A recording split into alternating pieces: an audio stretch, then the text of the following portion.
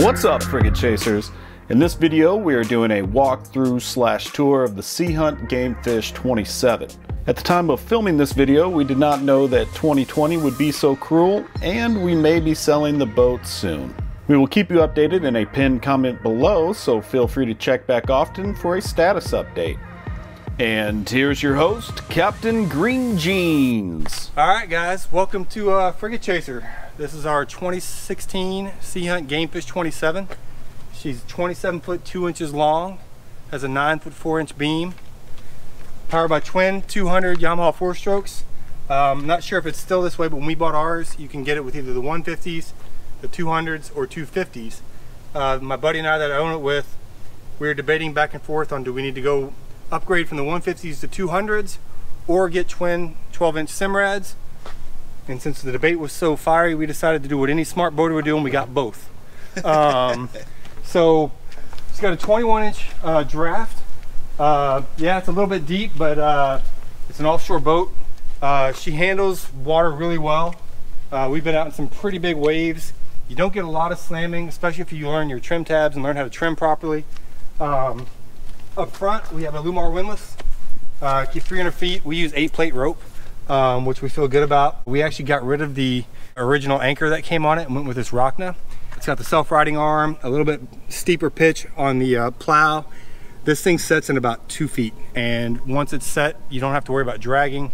Every boat I have in the future will definitely have a Rockna on it. You know, you pick your brand. There's Manta, there's other ones that have the same thing. All right, now we are actually aboard Frigate Chaser. Just a quick run through on the boat. Can't remember how big it is, but pretty large fish box here. Goes real deep. We put use our bait and chum and all that stuff in it, and we will put some fish in it occasionally. A lot of times we bring a cooler. It's insulated. A little bit of a complaint, it's not as insulated as I'd like it to be. I think it's a 35 or 40 gallon live well back here, which is great. We actually have twin live wells. There's another one here, which I'm pretty sure is a 40 gallon. When you buy the boat, the standard offering for the 27 foot Gamefish is what they call mezzanine seating. It has a seat right here and some rod holders, and you actually can lift the seat up and it's got the live well there. But the problem we didn't like about it was that it comes back to about right here. So you have about this much space of your actual cockpit's worth using. One great thing about Sea Hunt, you can change out to, this is the helm for the 25 Gamefish. They can change that out for you at no cost. So that's what we did. We were really happy with it. You know, we have a good sized cockpit. We can put our Yetis back here, still have usable fishing space. On the days we go out trolling, we just slide the Yeti forward so someone can sit back, still have that mezzanine seat to watch your lines. Goes really well. So we upgraded our all-water line. We used to have one that was one of those expanding ones that we keep in this little storage box right here. Worked great, stayed out of the way, but the problem was it wasn't powerful enough that, you know, your all water, you need that pressure. So we ended up getting away from that, and we got this one so that it doesn't expand, so there's always good pressure. And, you know, if you're not familiar with your raw water, if you're new to this or something like that, definitely go here from the start. It's going to save you a lot of headache and time. So this one I can't remember. I think it's either 25 or 50 feet. It's definitely long enough to do the whole boat. It stretches out, and what's cool about it is it literally just takes its shape back. You just walk back and you set it in there, and it stores away that quick. We keep both a gaff and a fish brush or a deck brush on the boat at all times. Definitely got to have both of those, especially because we spend 90+% of our time offshore. Maybe a little tarpon fishing here and there, but we're not inshore guys. Dive door, which is great. We don't use it a lot for loading stuff because we're old, but we're not that old. But it is good for when we go diving to flip that up. You got to come in, throw some of your gear in, swim around, pull the ladder out, and just get in the boat. It makes it very convenient. It's very nice to have. Moving around the port side, we have a box here. It's got plier holders. We usually keep some our go-to like sabikis and a couple random things that we go to on a regular basis, but on our everyday use thing. Freshwater washdown, hose pulls out, works really well. It's a 19-gallon freshwater washdown. It does have a ceramic flushable head, which is nice. You have to turn the freshwater on, but then it does flush and everything. We can pump that out. It's got a macerator, or you can actually have it pumped out at the dock. Up front, you can see we've got a couple of these orange boxes. One of them has all of our safety gear, such as your first aid kit, some of the stuff that we'd want to bring with us on our ditch bags. You can grab that very quickly. We have a person locator beacon that we bring with us. We also bring a spot messenger so that we can send messages to check in and things like that if we're running late. Stereo wise, so you saw the amps. I have two JL Audio M600 6-channel amps in there. They're pushing two 6.5 M series JL Audio speakers, two 7.7 M series JL audio speakers, two 8.8 M series JL audio speakers, and two 10-inch M series JL audio speakers. Moving up front, you've got a pretty good setup here. We want the forward seating. You can't actually get this with a coffin box. In hindsight, I kind of wish I got the coffin box because we don't usually bring enough people out to need all the forward seating. But on the other hand, we've actually camped on the boat a few times, and it was nice for Grant and I not to have to be sleeping, you know, snuggle up together. We could actually sleep separately. It does have a filler cushion, or a filler plate and cushions that we could put up here. We don't keep them up here a lot because we just don't use them. When the wife comes on board, she'll put a towel down. We do keep the backrest on for a number of reasons. One, they're comfortable when people are sitting up front, and two is we actually use them to help strap stuff down when we go on long trips, like we're getting ready to do the dry Tortugas and Marathon. All right, so in the floor, we have a pretty good sized fish box here. We keep stuff that we don't use as often, but it's still pretty handy to get to. Life jackets, we can yank them out in a second. Got my cast net, a 5-gallon bucket. Every good boat needs a 5-gallon bucket on board. Up front, we got two more fish boxes. One, we keep all of our fenders, our stern anchor in here. They're pretty good size. They go pretty far forward, pretty far back. They both drain overboard. We do have filler plates that go in here, cushions that go around. And this one you can see, it's not super clean, but it's clean enough, and it goes all the way up front, you know, to your arm. What I've learned over time is that these are insulated better than that rear fish box. More times than not, whenever we catch fish and we go out and put them in a fish box, I'll put them up here instead of putting them back there. If we're not putting chum or bait back there, we're going on a big trip. Like a couple years ago, we went to Bimini and we just filled that up with ice and beer. Works very well. All the way forward, you have your anchor locker. The windlass works, but one thing I think is a little bit of a flaw in the design on this boat is they needed something to put pressure on the anchor rod. So if you don't have enough wind, that windlass doesn't seem to want to pull in the anchor rod because there's no pressure on it, and that windlass just slips. The other complaint I have is I really wish they had made the anchor locker deeper, which a lot of people will say, well, the boat shape is the boat shape. How do you do that? If they would have moved this back just a couple of inches and just shortened this thing just slightly, it never would have been noticeable from a comfort standpoint, but you would have gained a lot of space on the anchor rod. Because what we've started doing over time is instead of even trying to put the entire anchor rod in the anchor box, I think you'll probably see it right now, we have quite a bit of line that we have sitting right here, because it's just easier to pull that line in right there and then drop the anchor than it is to have to screw with trying to get that thing all the way up into the anchor rod. I don't know if that's normal, if that's good or bad, but it's what we do and it works for us. And I mean, and honestly, especially when you're trying to get anchored up on a wreck or something like that, if you've got a little bit of wind, I think this thing drops somewhere in the range of about a foot per second. If you're really trying to get on a hard spot and get very close or very precise with where you're anchoring, it's hard for me to trust having a 1 foot per second drop. So we still throw the anchor quite a bit. It is power, so obviously you got your out and in here. There's also one at the helm, which is nice. You can, if you're happen to be out deep enough that you're going to just drop it by hand, you can just push the button and drop it out, which is really great. So on the starboard side, you have two more fish boxes. One is on this side. We keep line in it. So usually, like, I have a bunch of them inside right now because we're getting prepped for our trip and trying to get stuff rigged up. We keep usually our 15-20s, our lighter weights that come in these smaller spools. We keep up here. All of your heavy weights, your 50s, 70s, 90s, any wire you have, we keep down here. I keep a crimper on board because for my grouper rigs, I do just prefer to crimp versus trying to tie. Plier, knife holder in here. This side is enough for 3 Plano boxes. Again, they're in the house right now because we're getting set for the trip. Drawers down here, keep all of our lead.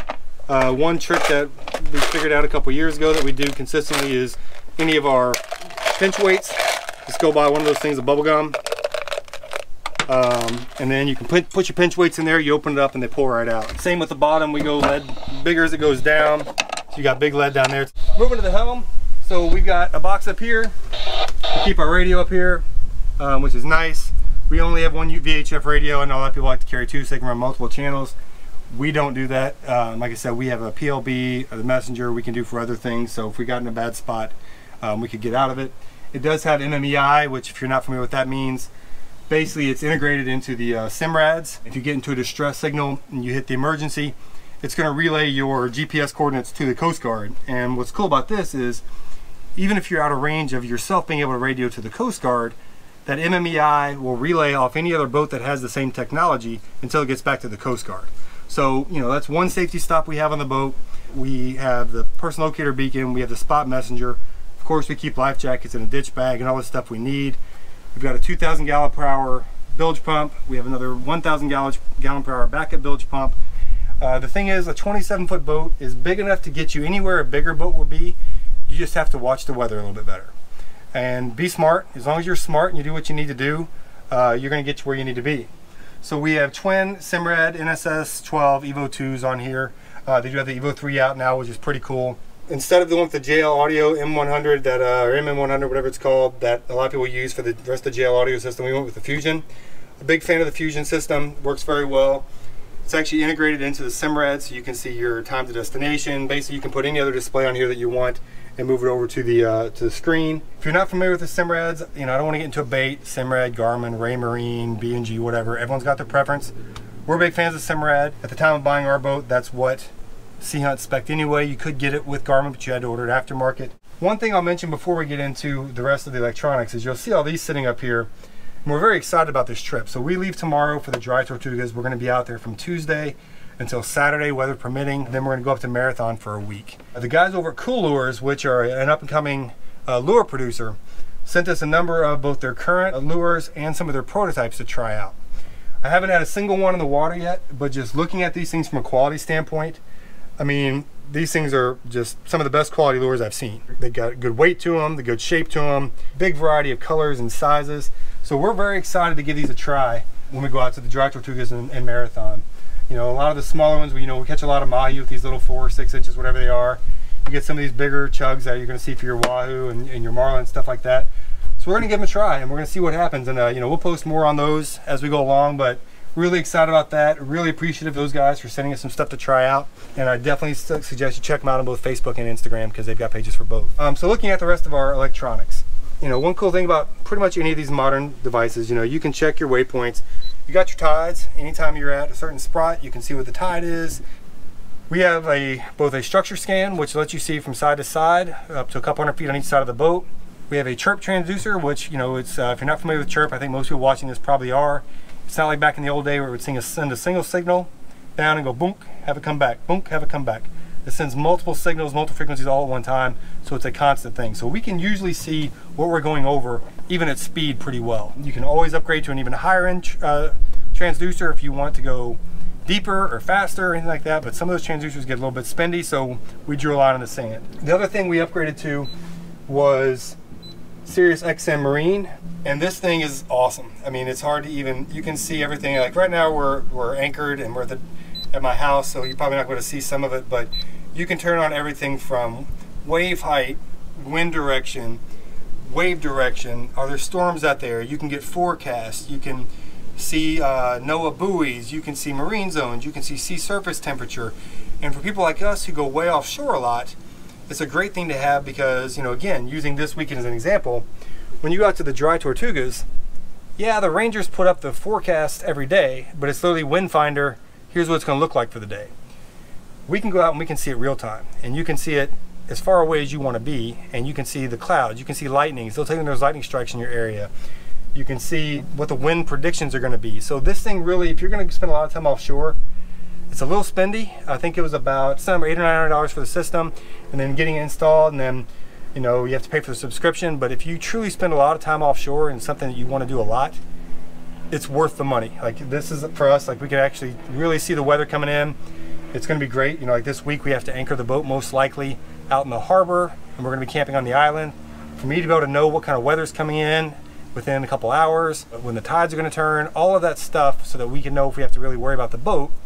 And if we have to come in a day earlier, so because we're going to get some weather, we're not going to get that from a daily, one time a day wind finder report. So this is something that is a big lifesaver for us. The other thing we have is we did upgrade to get the track so that we can integrate all of our GPS into everything. We upgraded so that we can actually have the gauges. It's not going to work right now because I don't have the boat on. Kind of a fun little thing. We keep them kind of make them kind of old school hot rod looking. You can put them digital, you can put them this, you can put them that. Just kind of a fun thing if you want to see your gauges and stuff like that. Yamaha, I think it's called the Command Link or Digital Link or something like that. Gives you all of your engine information. The modern technology for how these engines work is just astonishing. Like if you get something pulled into the intake for like the water, anything like that, it'll automatically shut the engines off. I've had that happen a couple times, and I'm like, what just happened? Then once it gets stopped, the clog clears out. They'll start right back up. these things have been just awesome. Like, they're quiet. There have actually been days when we've been offshore and I'm like, oh, you know what, I think the engines are still on. And we have to turn them off. You hit the button, they start. Been really happy with them. So that's kind of the overview of here. Rod holders, we've got 4 up top, got 4 down below. We have 2 what are called kingfish holders. We live in Tampa, so we don't spend a lot of time actually going out and trolling. So for me, it wasn't worth the money to spend $2 grand or so on like some Taco Grand Slam outriggers. So when we go trolling, we run 1 off each kingfish holder because we use, I think there's 6'6" or 7 foot trolling rods. So you know, you get an extra 7 feet on each side. We'll run 1 off the transom here that just goes back just past the prop wash. Then we'll put 1 up here, that's our shotgun that goes way out. And for us, 4 is plenty. We've caught a lot of good fish, we've had a lot of good fun, and right now, living where I do, it's just doesn't make sense to have outriggers. If I were to move to Miami or the Keys or somewhere like that, one of the first things I would get is outriggers. We've also thought getting sea deck for the boat. I'm still torn on it. I've read a lot of things that say it really makes things hot, and they're harder to clean than the deck. They sure look pretty. I would love to have it, but I will say one thing that's great about any of these non-skids, pressure washer and some deck cleaner, this thing will look back brand new over and over again. So we've been really happy. We bought the 27-foot boat because we wanted something big enough to take us where we need to go, but not so expensive to maintain that we couldn't go out as often as we wanted to. Yeah, it can still be expensive. We have a 179-gallon tank on it. This week when we go, we'll take 179 gallons, and then we'll probably take an extra 20 or 30 gallons so that we can, you don't have to worry about, you know, restricting ourselves when we're out there. And you know, when you're paying marina prices, that gets pretty expensive. We're going to try to fuel up before we go at a gas station. I think I need to look again, but I think as long as you use the mid-grade or above, you can use our standard ethanol-based gas in these. Especially for people like us, we use our boat so much that no gas sits in our tanks too long. So that's kind of the general thing. I mean, we love the boat. We've had a lot of time with it. I use the boat a lot. I mean, it's only 4 years old and I've got almost 650 hours on it. I guess lots of relative term. I'm not a charter captain, but we're happy with it. When we've gone camping, there have been times we've slept in the gunnels here. We've slept up front. We've spent multiple days on it. We do actually have a gas grill that goes in the rod holders. We don't tend to bring it because usually when we're on these longer trips, you know, space is a hot commodity, and we just don't feel sometimes it's worth it unless you're not bringing a bunch of other stuff. So that's the rundown on Frigate Chaser. Love to hear if you guys have any thoughts on it, if you have any suggestions. I know it's always a hot conversation when people start talking about boat brands or their preferences, their favorites. Not looking for a debate, just if you have suggestions or smart thoughts or dumb thoughts or anything you want to share, just let us know. Thanks for watching, guys.